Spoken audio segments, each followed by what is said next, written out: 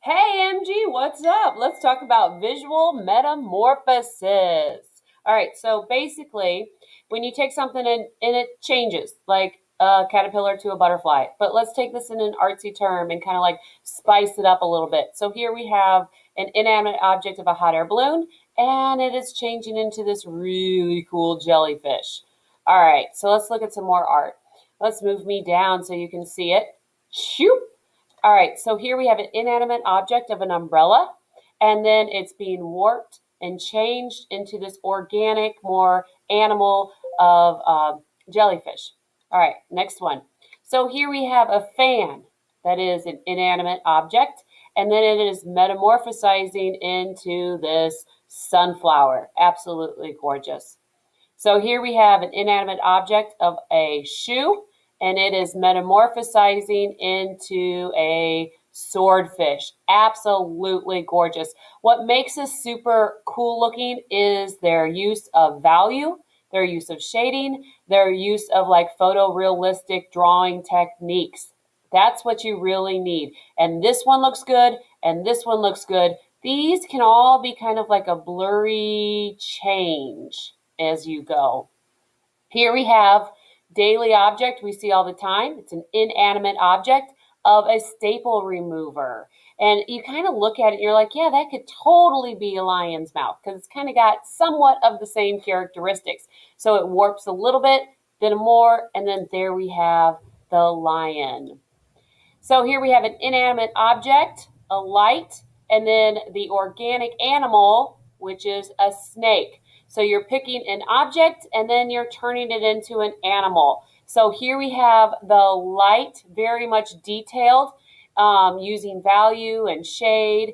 And that's the key. You want it to be photorealistic so that your mind, when you see these, warps it into this photorealistic design. You really want to work on your drawing skills here. So you can see the transformation.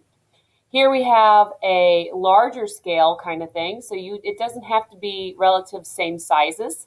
We have an excellent water bottle drawing with, look at those lights and darks. Value is what makes something look realistic. You've got to get the darks and the lights and all 10 different shades in there. And then over here, you can see the more organic tree. So we're going from an object to something that's alive, something that's organic, that's an easier flow. So this one, your second metamorph of it, should look more like the bottle and a little bit like the tree.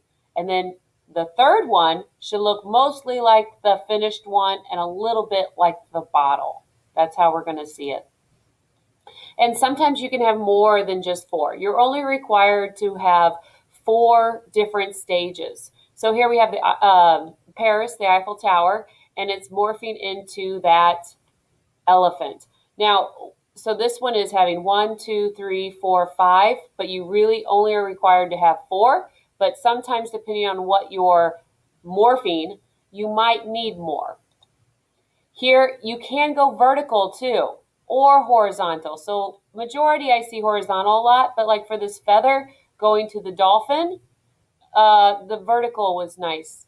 Okay, over here we have pliers going to the ram, and it goes through here. Here we're using only 4, and here we used 1, 2, 3, 4, 5, 6. So depending on what your design is. So choose an inanimate object and metamorphic into an animal. Really using value, shade, photorealistic techniques, proportions, and then this one will look more like the first, and this one will look more like the last. These aren't as important as the first and the last because your mind will fill in the gaps. These can be just like in between, but this one needs to be super realistic looking, and this one needs to be super realistic looking with that value and that shade. So that's what we're really focused on. So I can't wait to see these projects. They're going to be absolutely awesome. Let's go back and look at these pictures that we can just get some ideas of them. So you're going to pick an inanimate object, and then you're going to pick an animal or something that's alive that's more organic. And then you're going to metamorphosize the object into the animal from more, object into more organic. So Visual Metamorphosis. I can't wait to see your artwork. Let's do this. Woohoo!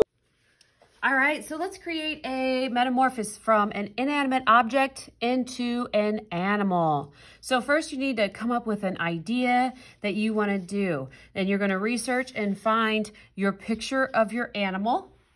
And then you're going to find a picture of your area of your object. And we're going to then create a metamorphosis of the hat to the tiger here. Now, in order for this to look real, you have to really focus and make these photorealistic, your object, and photorealistic for your animal. They need to have value and shading and really put some time into it. This one should look more like the object than the animal. This one should look more like the animal than the object, and then it creates that blur. All right, so let's talk about this and how we're gonna actually do it. So once you have your research, you're ready to start your drawing. Now, what I like to do to start my drawing is I like to create each little section. And you can have more than 4, but 4 is a nice one to get started with, depending on what your object is. So basically, I fold half a sheet of long paper. So basically, you take a piece of paper, and then you're going to fold it in half and cut it. And then from here, you have this nice horizontally long.